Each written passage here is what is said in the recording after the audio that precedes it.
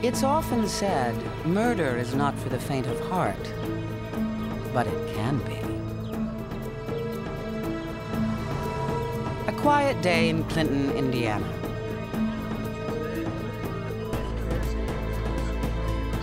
In the small community hospital, caring nurses mend bodies and save lives. But lately, the team has been losing the battle.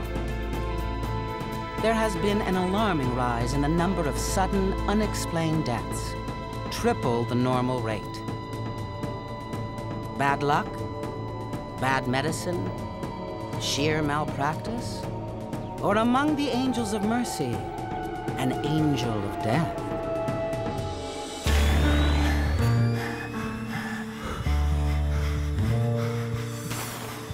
In true crime, investigation and conviction may take years. But every detective knows that the crucial clue is always there, somewhere in the first 72 hours.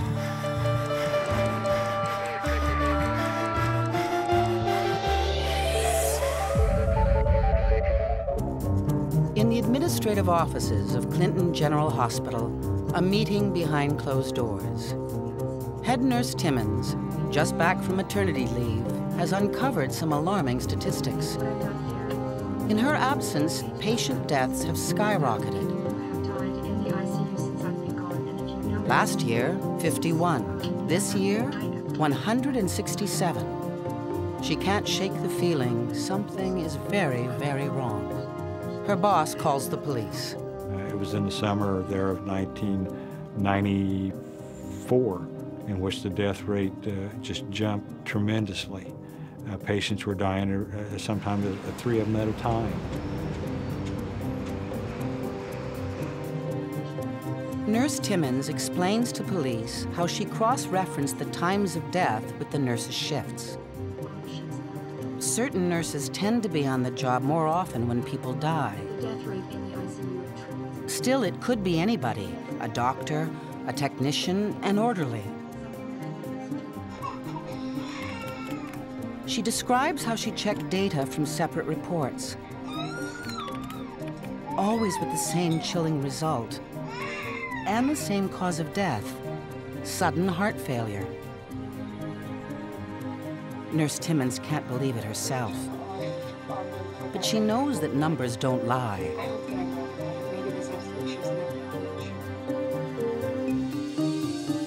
Clinton police begin an immediate investigation. You collect your evidence, your key evidence, your physical evidence, and you only have one shot to get that evidence.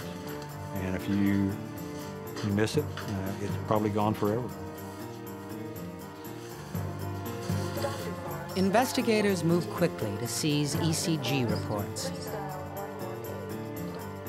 The electrocardiogram charts of patients who died of heart failure.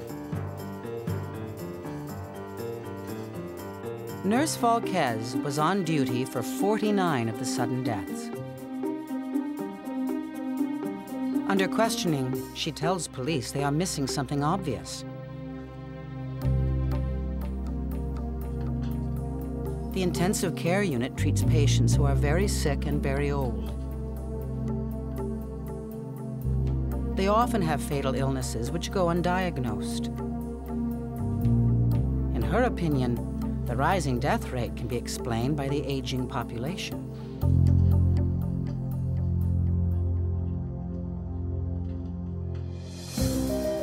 Investigators continue to collect evidence.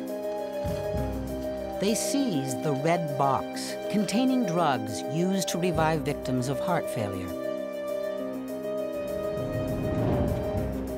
Nurse Barton was on duty for 47 of the sudden deaths.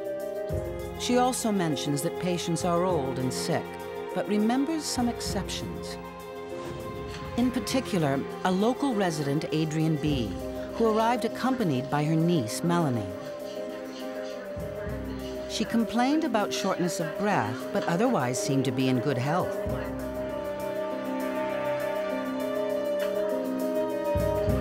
She was advised to stay overnight for observation.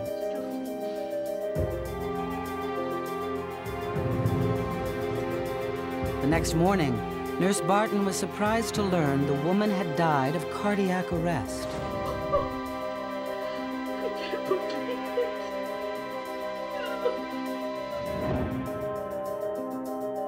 The investigator feels he's getting good cooperation, but he's no closer to the truth.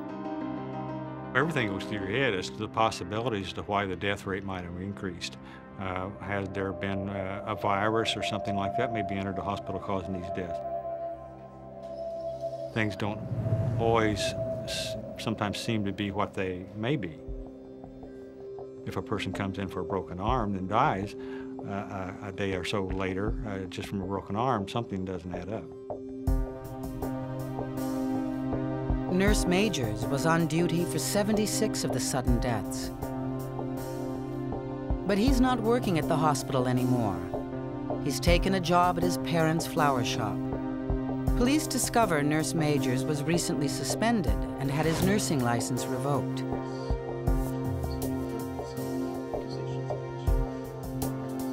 Nurse Majors believes he's being set up as a scapegoat. Majors is openly gay. Clinton is a very conservative town. He won't talk to police on advice of his lawyer. But police talked to his co-workers and learned that Nurse Majors always took the longest shifts and the toughest cases. When situations threatened to get out of hand, he took control. Patients and families praised him for being compassionate and caring.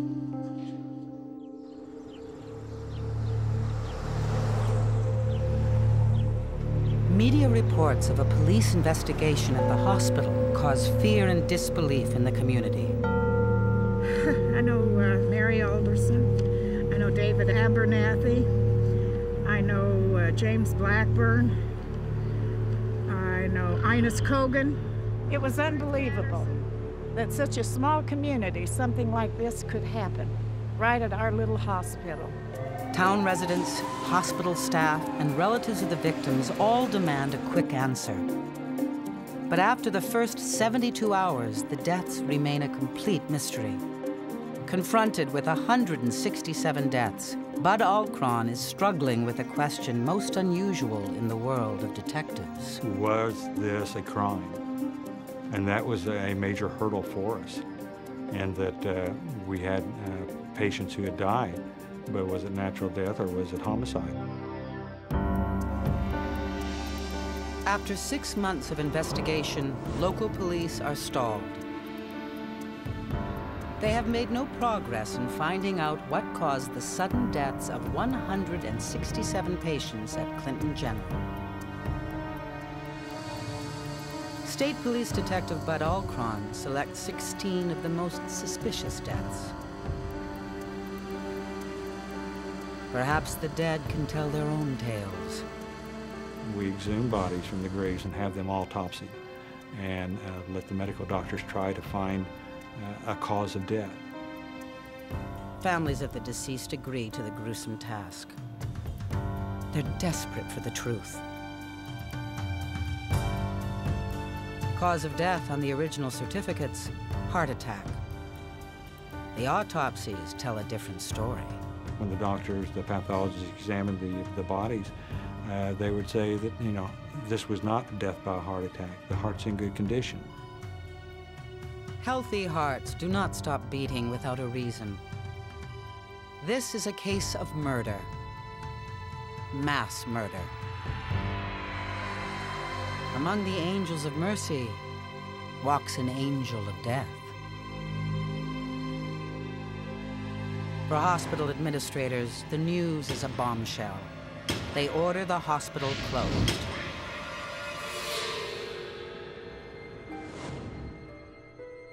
All the nurses, including Nurse Timmons, who triggered the investigation, are suddenly without a job. Their lives are in shambles. Most leave town. One stays to fight.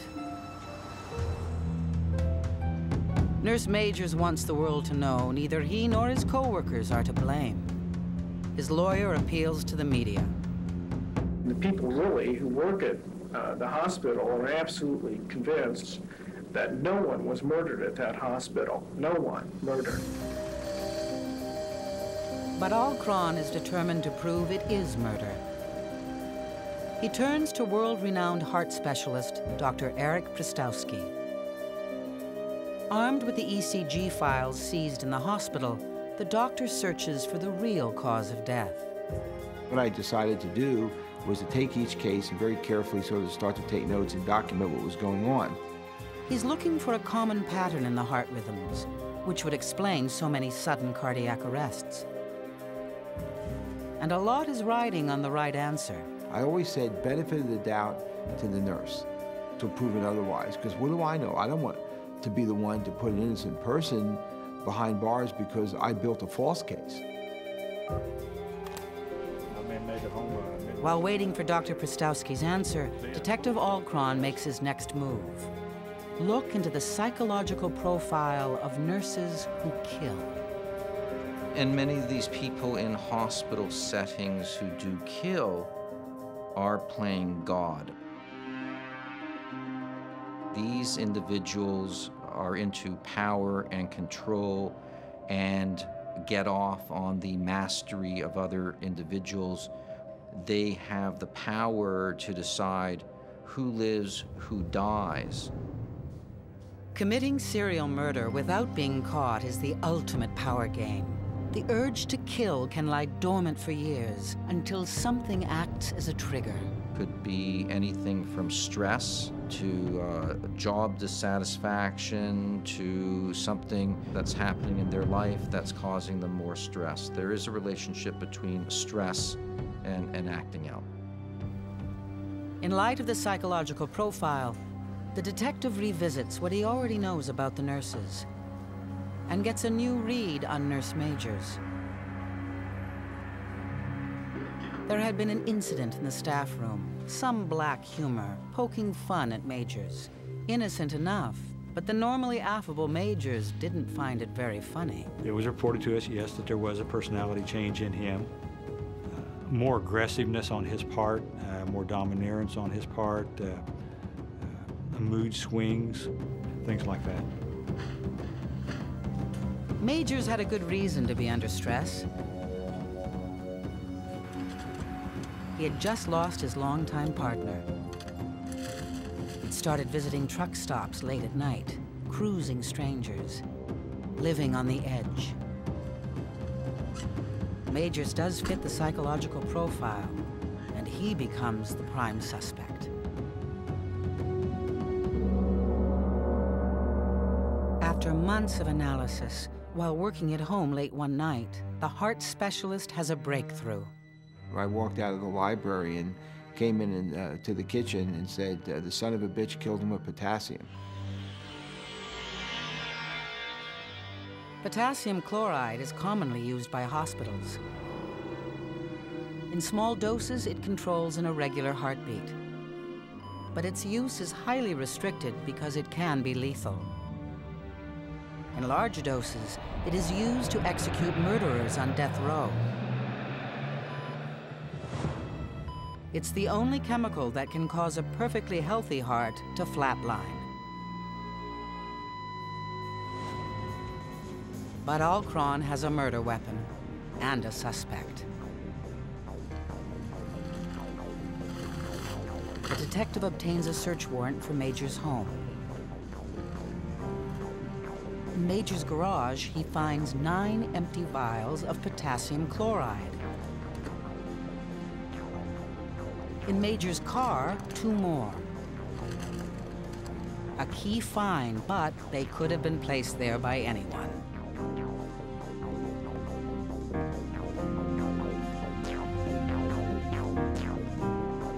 The detective sends the vials to Toronto, to the most advanced fingerprint lab in the world. In a vacuum chamber, the vials are bombarded with charged particles to reveal even the faintest fingerprint. The result? Inconclusive. Alcron is disappointed, but not surprised. I know it's easily portrayed in television shows where fingerprints are always available, I think in my 31 years of police work, I've only had 2 cases where I've been able to get fingerprints.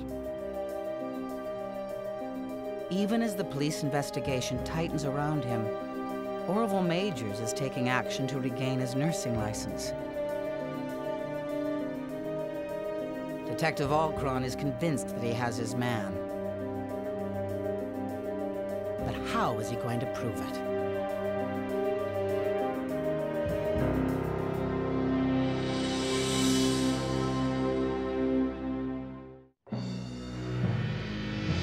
Detective Alcron has discovered the diabolical method of murder for many of the unexplained deaths at Clinton Hospital. He suspects Nurse Orville Majors is the serial killer, but he still wonders why Majors might have wanted to murder these old patients. As we interviewed his friends, we did learn that he did not like old people. He felt that they were a burden on society. And made derogatory comments that they, ought to be done away with. Detective Alcron uncovers a deep, dark secret in Majors' past. As a young man, Majors had to take care of an elderly relative, day after day, until she passed away. Majors hated it, and his anger never died.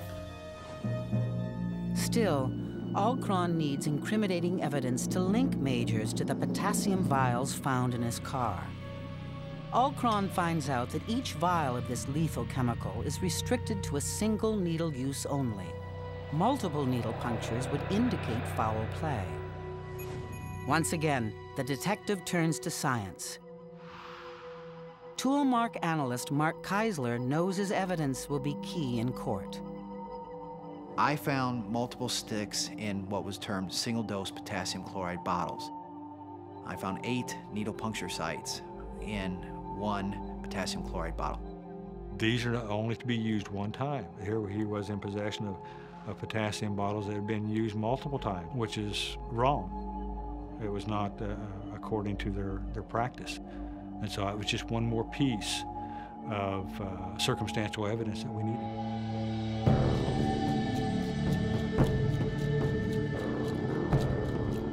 Nearly 3 years after the beginning of the investigation, Detective Alcron arrests Orville Majors on 7 charges of murder. Majors maintains his innocence, claiming the bottles of potassium have been planted. Alcron hopes he hasn't made a huge mistake. The prosecution has a murder weapon, motive, and opportunity, but no eyewitness. The detective worries that circumstantial evidence alone may not be enough for a jury. Could they think that a nurse could be killing people? Can the jury comprehend that? It's not like a .38 revolver in your hand, a bullet in the decedent who's just been shot. How do you show that that .38 caliber weapon is a bottle of potassium chloride? And so our odds were against us going into the trial, that we didn't think we would win. For the families and the community, a lot is riding on the outcome of the trial. The day before closing arguments, Detective Alcron gets a call from Melanie B. A news report of the trial has jogged her memory of something she saw in the emergency room. Her eyewitness account could tip the balance for a jury.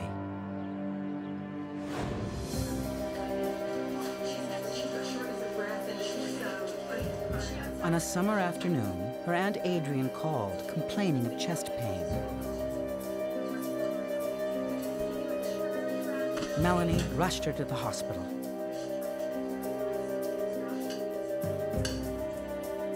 Adrian was given a bed so she could rest comfortably for the night.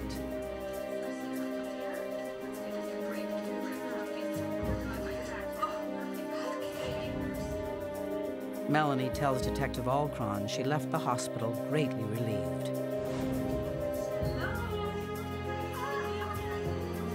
The next morning, Melanie found her aunt in good spirits. Her aunt had slept peacefully and was eager to go home. A nurse confirmed that Melanie's aunt was going to be released later that day. Melanie went to arrange her aunt's discharge. Soon after, Orville Majors came for her. He said that her aunt had taken a turn for the worse. Melanie was shocked.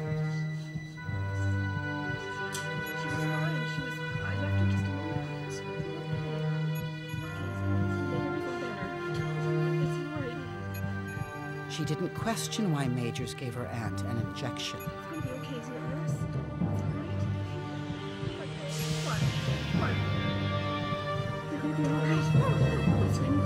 He's going to make it all better.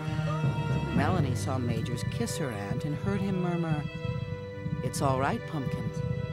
Everything is going to be all right."